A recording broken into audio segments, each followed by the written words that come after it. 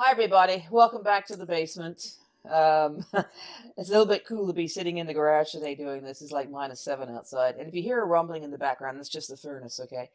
As I said, it's about -7 outside. Although the sun is shining, it's a bit on the cool side. Anyway, I thought I'd do a video today.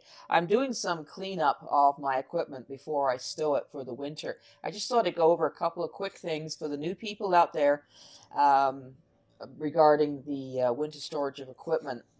Now, one of the worst things you can do to a fishing rod is just throw it in the corner in your basement or garage with the line still on nice and tight and store it for the winter.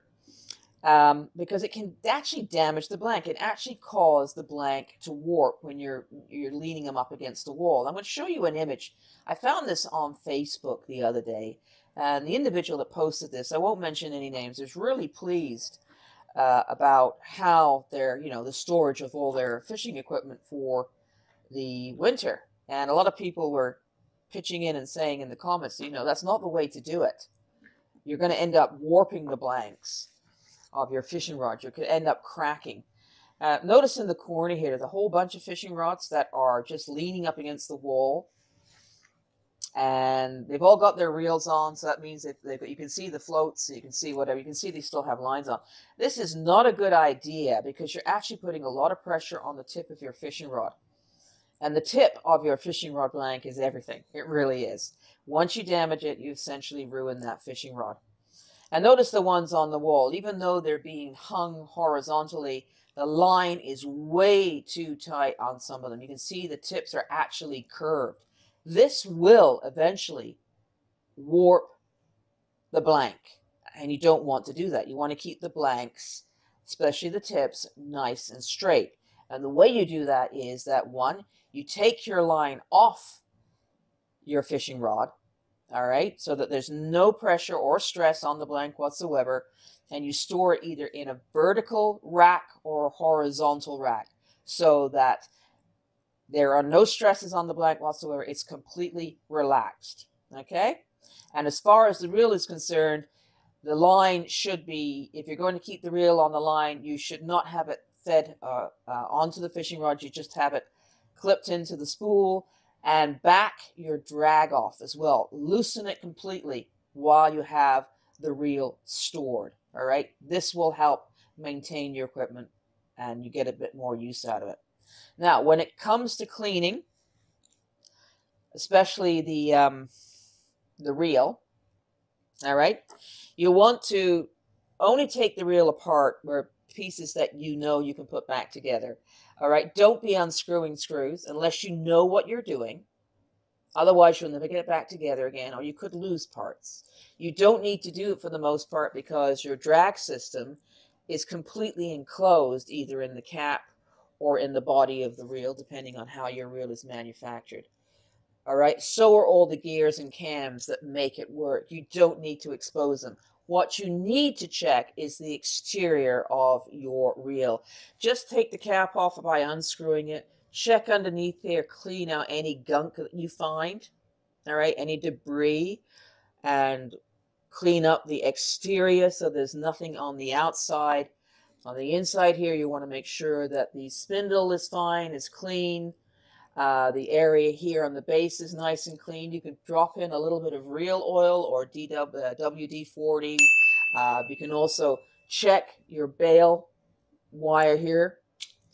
Make sure that everything inside these little nooks and crannies are clean. All right. You can also put a little bit of lubricant in there if you want. And also in the handle area, you take the handle off, make sure it's nice and clean, and put it back in. And just generally clean the body of the reel. That's all you really need to do. Now, you can get reel cleaner that usually has a little bit of a lubricant in, which helps lubricate parts of the reel as well as clean some of the gunk off. It's a degreaser. You can get some grease and oil. This is part of a kit that you can use on these parts as well. And that's basically all you need to do to maintain your reel. And as I said before, make sure you back off the drag. That is, loosen it completely so that there's no pressure on the reel while it sits either in a reel bag or on the handle of your fishing rod. And all you've got to do in the spring is put fresh line to it, and off you go. You're ready for your next fishing adventure. All right. With the fishing rod, same deal. You want to make sure that everything is nice and clean. Guidelines are clean. All right. Your line guides are clean. There's no debris in the inserts. That there's no chips, rough areas. The standoffs are nice and clean.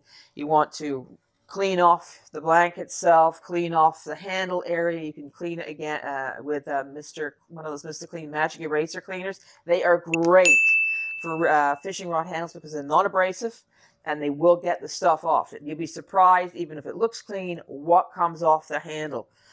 Make sure your reel seat here, no chips, no cracks. Make sure these areas in here are nice and clean. Make sure the reel lock is nice and clean in there as well.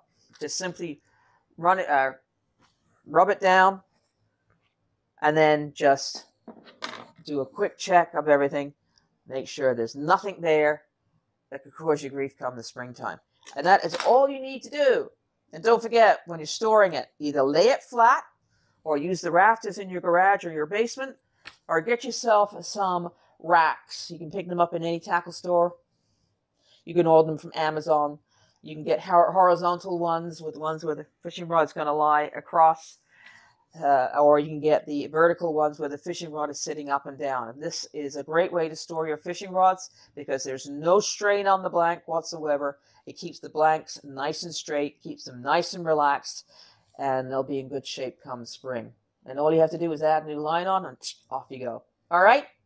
So that is the best advice I can give you. As I said before, hey, you don't have to take my advice. It's just a few tips I like to pass on. If you don't want to do that, you remember, it's on you. It's your equipment, not mine. All right, so until the next video, thanks for watching. Thanks for supporting the channel. We'll see you soon, right? This is Sharon saying, tight lines.